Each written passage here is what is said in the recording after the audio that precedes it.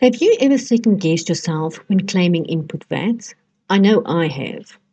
Hi, my name's Lynette Harrison and you are watching Accounting ER. If you hold on for a moment, we can look at the different taxable supplies in South Africa and which items will be allowable and non-allowable for claiming input VAT.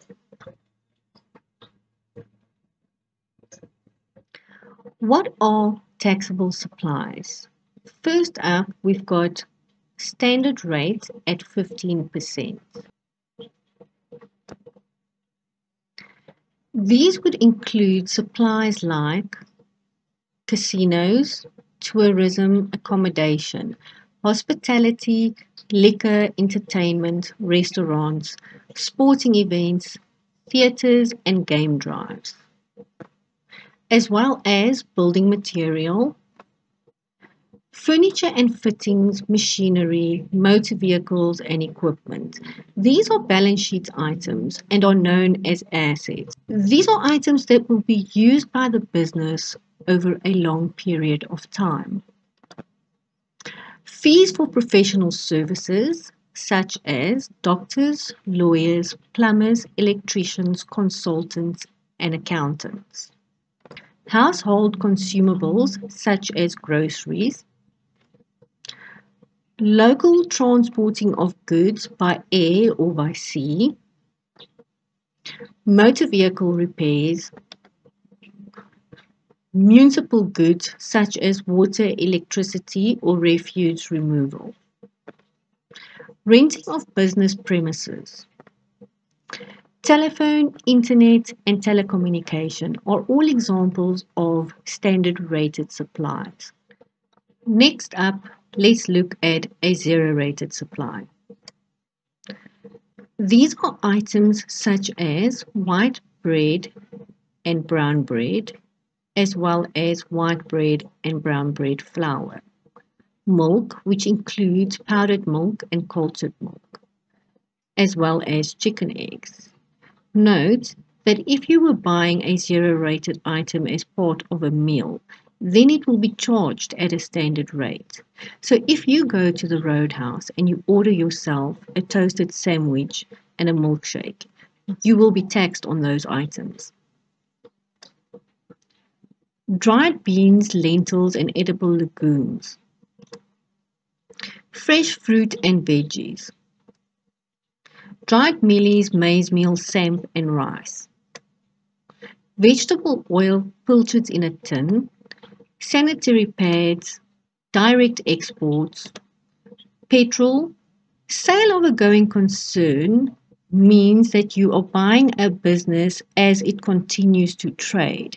And because it's continuing to trade without stopping the VAT cycle that is happening within the business, there will be no VAT charged on the actual sale. Looking at these zero rated items, you will notice that most of it is products that are actually bare essentials.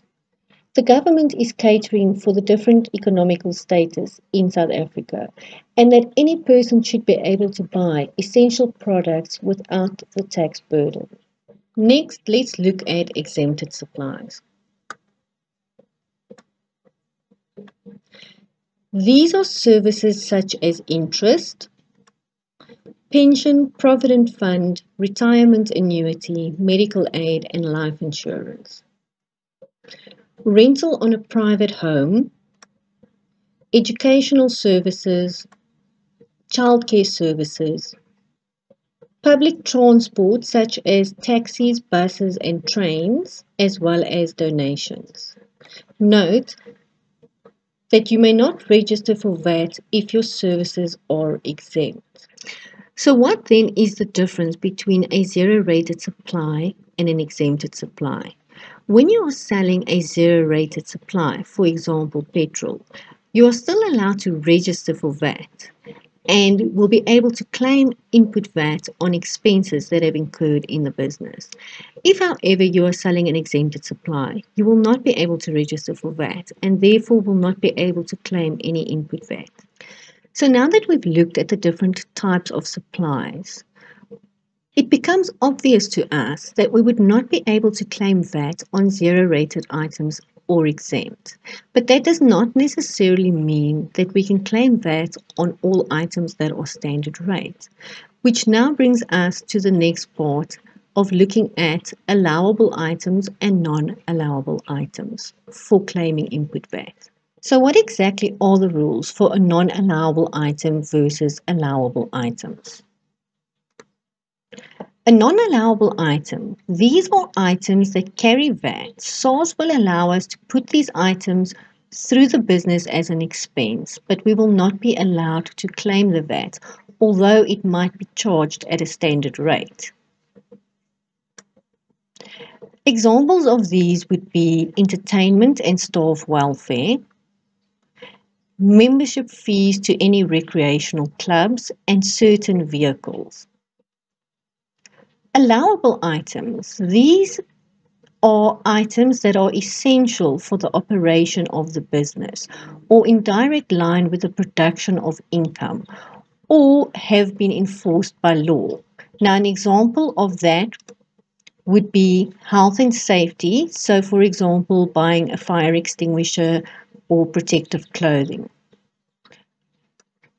To qualify as input VAT, the purchases must be made for the purpose of making a taxable supply. There must be a standard rate charged, which would be 15%, and there must be a valid tax invoice. Ultimately, when it comes to SARS, we want to do things 100% correct. So when in doubt, consult the VAT 404 guide. I will leave a link for you in the description below. Thank you for watching Accounting ER. If you've learned something new today, please give this video a thumbs up. And remember, subscribing is totally for free.